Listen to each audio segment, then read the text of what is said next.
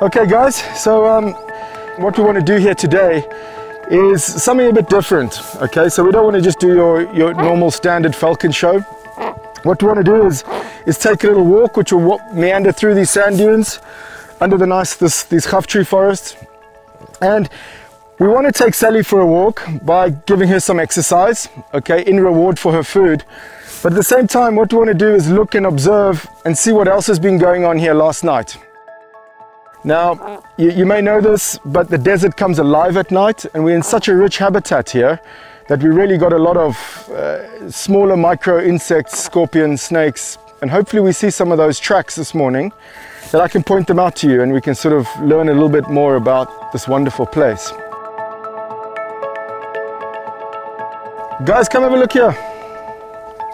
Out in the desert, when you see a track like this, okay, we have basically two options. It's either going to be a dog or a cat, okay?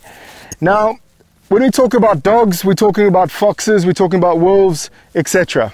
When we talk about cats, we're talking about Gordon's wildcats, leopards, etc. Okay? Now, the main difference between a dog and a cat track is that cats have this incredible ability to withtrack their claws, their talons, okay, into their paws.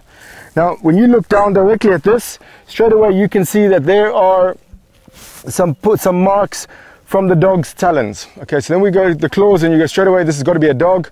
Then you can break it down. What dogs do we get here? Okay, this one is obvious, it's a fox.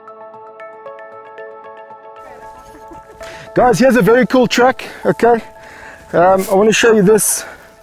You see this one here? Right, this is actually one bigger than a sandfish. This is a monitor lizard, a baby monitor lizard. The thing is with this monitor, it's a meat-eating lizard. It likes to eat baby chicks. It likes to eat anything it comes across. You know, little lizards, sandfish. It'll munch all of them. Where the dub lizard, the other one we saw, it's a herbivore and it eats only plants. These are birds, okay, and probably a grey franklin, which has little ground birds. But this is pretty cool. Guys, if you have a look here, and these eggshells come from the palm dove, the ones that woke us up this morning, you know. And guys, what is interesting about this, I can absolutely 100% guarantee you the nest is not here in this tree. What these palm doves have, and we've watched it, is where a mother palm dove will go down, collect the eggs, move them and put them underneath another tree, okay? This is her way of pranking or foxing the monitor lizard. Now, monitor lizards love to eat eggs, they love to eat baby chicks, and they love, I mean, this is their favorite meal.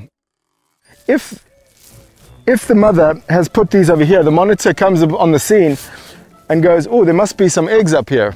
There must be some baby chicks up here. And the monitor climbs the tree and doesn't find anything. So it's been quite smart in how it's managed to work out. I can take my eggshells and put them under that tree because this is what is attracting the monitor lizard. Somebody else's nest. Exactly. All right, let's go.